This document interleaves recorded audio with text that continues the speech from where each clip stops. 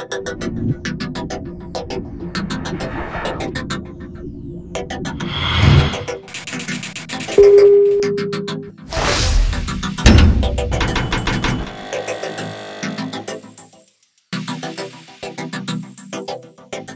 going on, you guys? Welcome back. So in the last two videos, I focused mainly on the transmission. In this case, the 6L80E that I have in my Nova. In episode 14, I talked about making this tool right here. In episode 15, which is the last video, I actually showed me using this tool, and I used it with, a bottle pump, and I actually pumped the fluid into my tranny. Now the tool, when I made it, was primarily for me to fill the tranny up from the pan and to do my transmission fluid level checks, which I focused on in the last video. But there's still one thing that I need to accomplish with the use of this tool, and which makes this tool a pain to use. So when I do a fluid change and a filter change, as I explained in the last video, you have to remove the oil pan in order for you to get the fluid out of the transmission. And that's because the drain plug is not really a drain plug, it's actually a fluid level plug, which is, as you saw when I used this, I pulled the original drain plug out, nothing came out. And that meant that I had to put some fluid into the tranny. Well, when it comes time for me to actually drain the pan and change the fluid, well, the transmission is going to drop maybe four quarts of fluid, and you have to put all that fluid back in.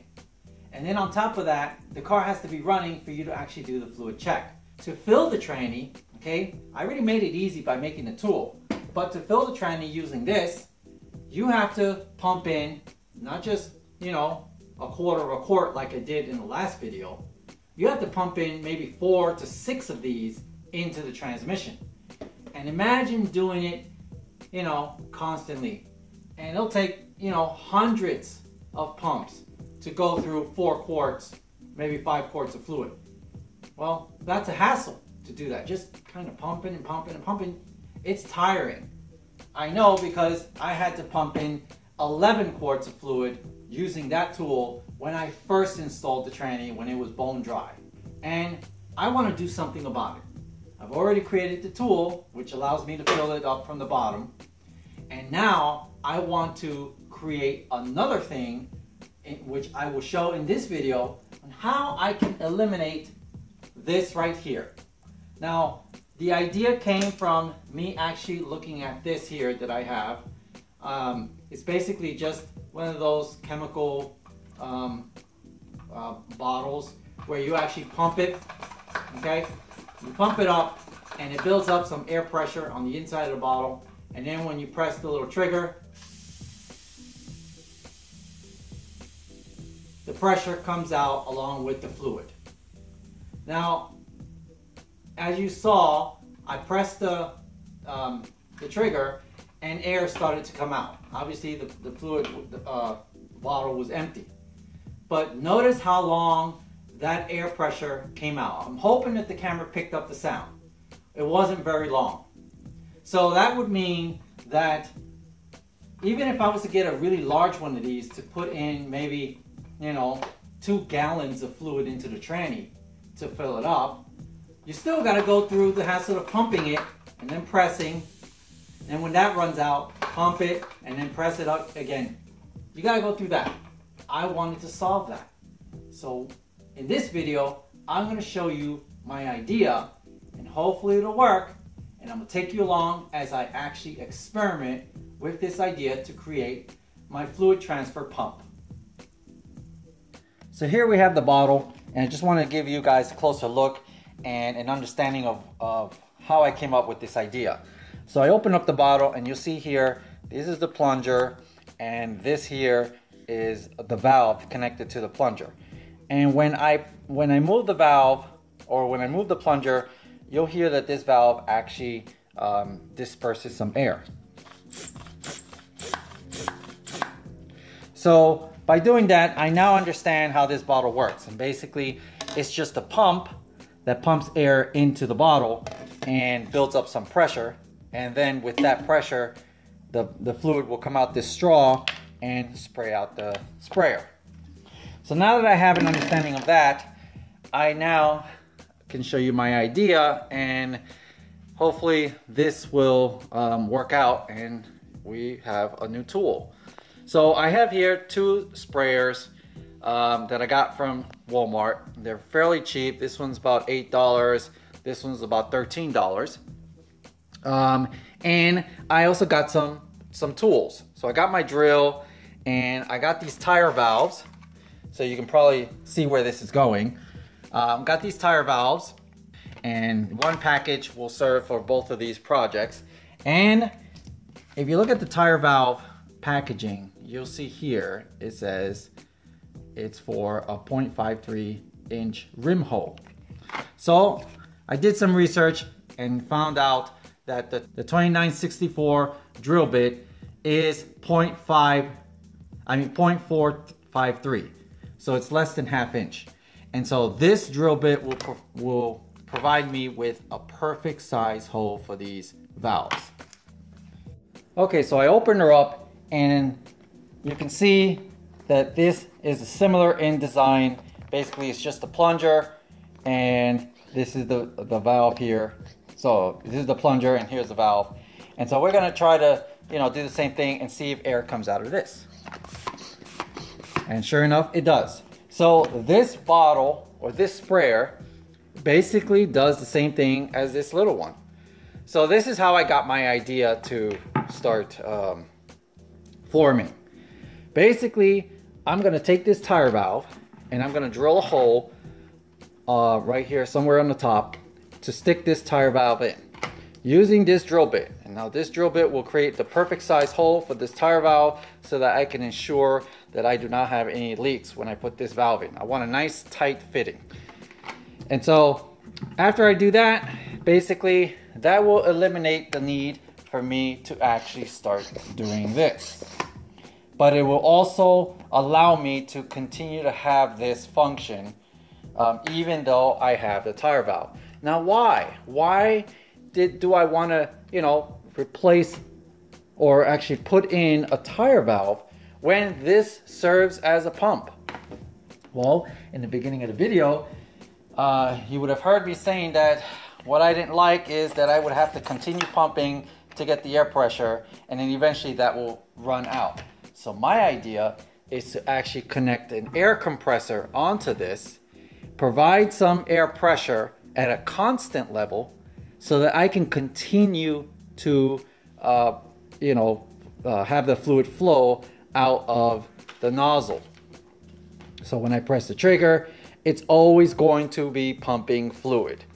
And so why choose a sprayer? Well, the sprayer is specifically designed to hold pressure, and with the tire valve in place and with this still in place, I can actually use the pump to pump up air into this container, and with the tire valve and this air gun or tire gauge, I can actually see how much pressure this valve actually pumps into this, and therefore actually mimic it with the compressor. Okay, so the moment of truth.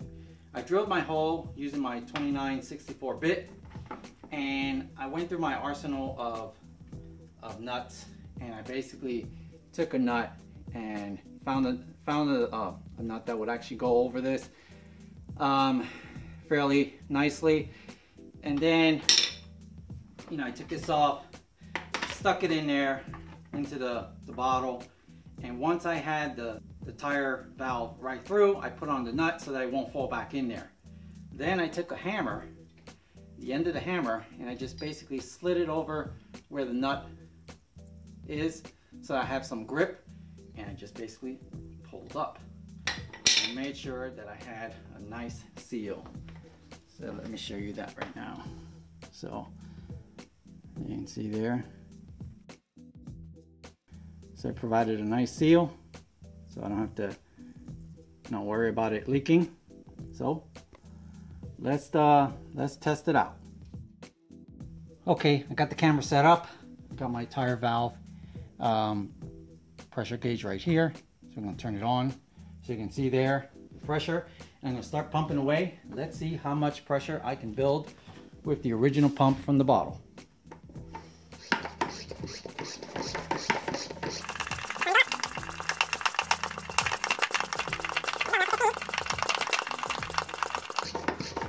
Now starting to get some resistance. 25,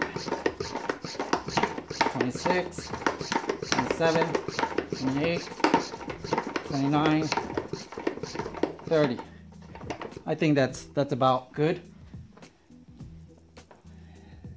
So it's lowering right now. It's going down a little bit, stabilizing. That's definitely a workout.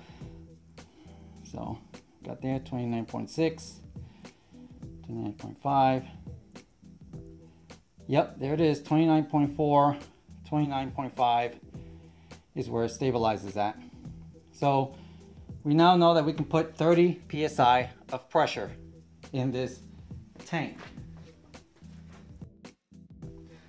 So now let's go and let's press the trigger.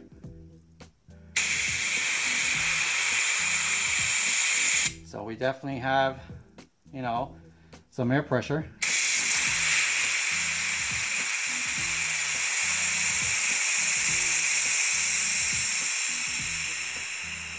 So there it is.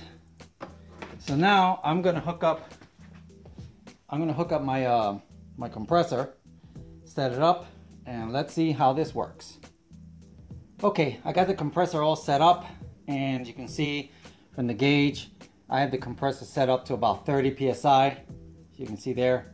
And so now I'm going to go ahead and press the trigger. So this right here, and let's see where the pressure drops off to.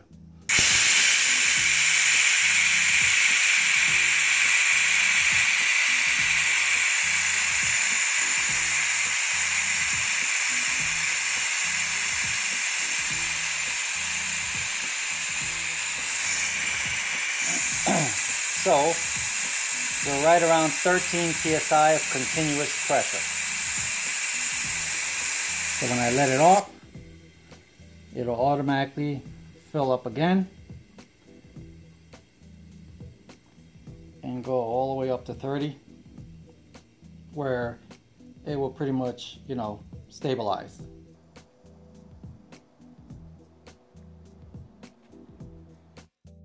There you go. Going up.